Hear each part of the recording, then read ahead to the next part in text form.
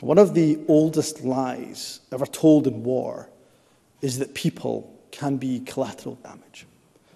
Let me be clear, Presiding Officer. Babies are not collateral damage. Children are not collateral damage.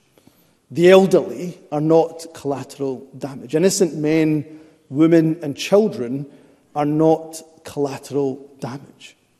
They are human beings who deserve to live, who deserve to grow old, and not be killed for the crimes of others. The Scottish Government has repeatedly made clear that Israel has a right, like any other country in the world, to protect its citizens from terror.